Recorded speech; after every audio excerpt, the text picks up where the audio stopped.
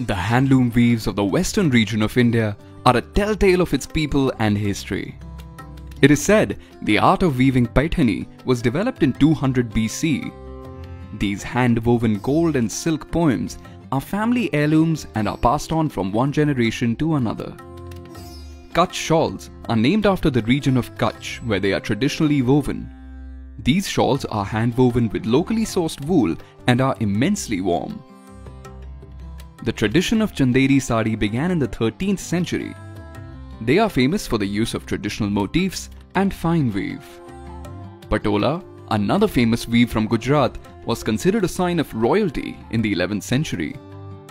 Given their intricate and difficult technique of dyeing, many consider these to be created by the gods themselves.